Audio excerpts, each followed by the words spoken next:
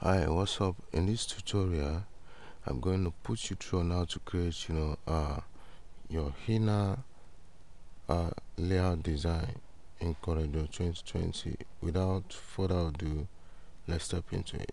So let's go over to this, place and change it to A4, which is normal size of the program. So what we're going to do next is to go over to your rectangle tool, double click on that, automatically snap up into page. So right now we are going to play around, with blue, to create this inner layout. So let's go.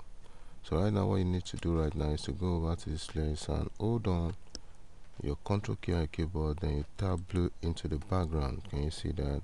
So make it copy downward, change that out to royal blue. So what next right now is to go over to make it copy just like so, and pull it up just like so, then you change it to a lighter blue. So right now what next is to go over to your ellipse tool, click on ellipse tool, then go over and create an oval shape just like so. So change to royal blue, and then you locate what we call interactive field tool, click on that, then you drag on the object in which you have created. So right now the next step is to change this white color. Click here, then you change it to let's change to lighter blue. Good. So right now what we are going to do next is to go over and let's make a copy of this. Click the object, then you click it once again. Indication of an arrow shows up asking you to maneuver the object. So let's maneuver it this way. Right click, then you hit Ctrl R for a repeat, just like so. Good. So right now what you needed to do is to group it all up, then you go over to your what's it called, ellipse tool, create a perfect circle, then you change that to white. This is where we are going to put our numbering. So let's make a copy of that, change that to royal blue again, then make a copy inward again. Right click, when you get to your destination, change it to white, then you center it within the objects just like so. Good.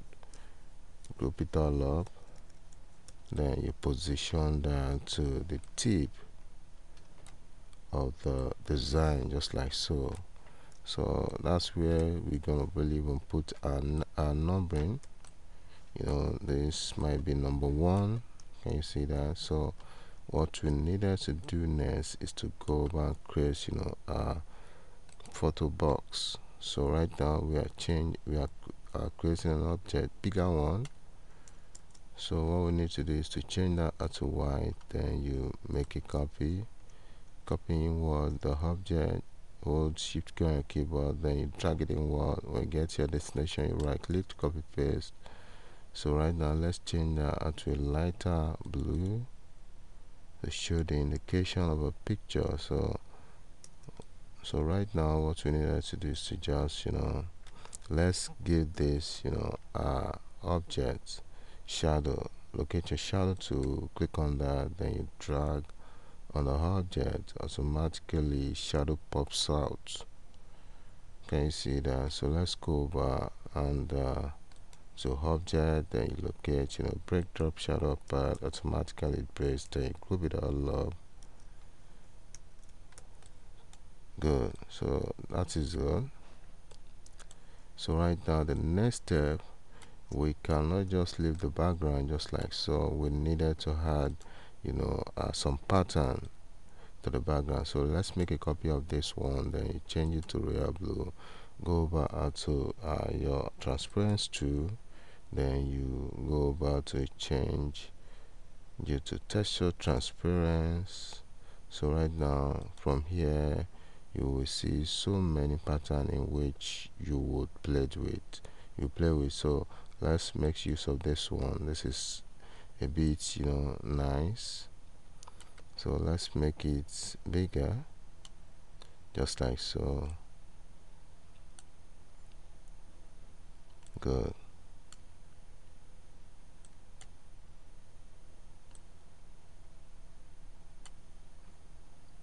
Make it bigger a little bit. Good. So right now what we're going to do is to go over and bitmap that. Convert to bitmap. Wait a while for that to bitmap. Then you go over to your transparency tool. Hit on uniform transparency. Automatically lessens that background. You see that. So what we're going to do right now is to pack clip this into place, just like so. Let's go over to object, then you locate power clip, place inside frame, select the frame, automatically snap into page.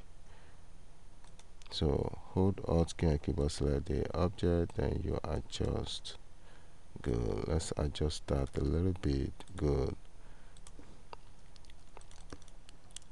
So here is the portion of the picture, and this is where you're going to write the name of the attendee, the what's it called, how do I put it, those people that are coming to the program. So here is the end of the tutorial. Can you see the outcome of what we created so far? Don't forget to subscribe to my YouTube channel by clicking on the button below to subscribe, and don't forget to give this video a thumbs up so that other people can benefit from what we have shared so far. So see you in the next video. Bye for now.